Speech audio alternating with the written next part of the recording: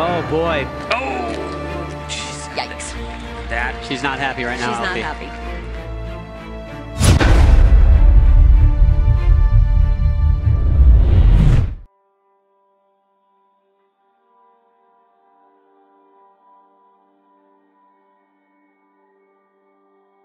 Riley McCusker is a world champion and 4-time Pan American Games medalist.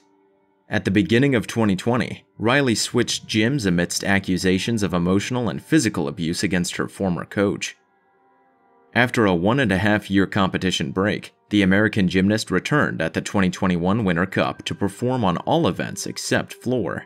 She had a couple of big mistakes on the balance beam, but a solid performance overall to start the season. McCusker also looked physically and emotionally in a better place than in previous years.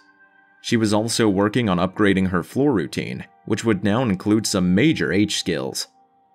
3 months later, at the 2021 GK US Classic, Riley was planning on competing on all 4 events, but after a bad landing on vault, she withdrew from the rest of the competition.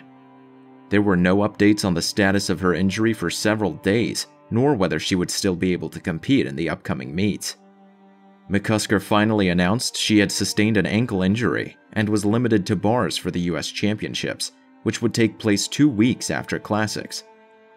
She had great performances on both nights and ended up winning the silver medal and qualifying for the Olympic trials.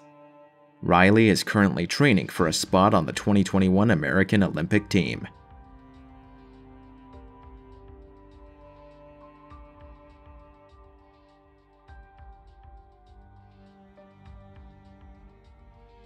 Lori Hernandez was a member of the gold medal winning team at the 2016 Rio Olympics, the Final 5. She also went home with the balance beam silver medal. Lori took 2 years off gymnastics and returned to training in October 2018 with hopes of making the next Olympic team. In August 2019, she was training 5 hours per day, 6 days a week. After a 4.5-year hiatus, Hernandez made her competitive comeback at the 2021 Winter Cup, where she hit a clean beam routine and had a solid performance on a downgraded floor routine. At the GK Classic, she was dealing with a setback from training and only performed on beam and vault.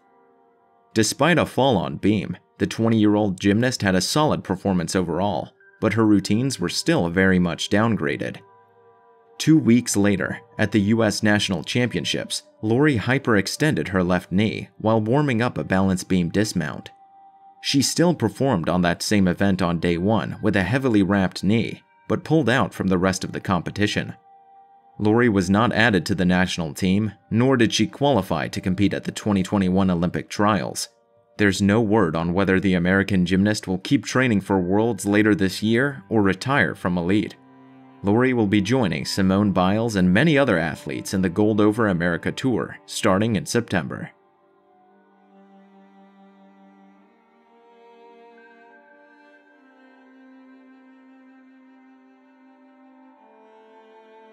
Jessica Ortiz is a Pacific Rim Championships vault silver medalist and a South American Championships floor champion.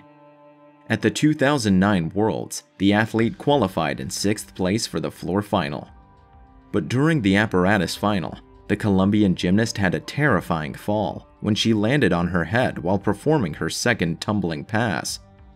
She was immediately assisted by her coach and medical staff and provided with a neck brace. Jessica was carried off on a stretcher and taken to the hospital, but the initial prognosis was that the injury was not too serious. She received a 2.975 score and finished the final in 8th place due to being unable to complete her routine. Luckily, Jessica was able to fully recover from the incident and made her return to competition 1 year later to claim the vault bronze medal at the 2010 Pan American Championships. She also participated in the 2012 London Olympics.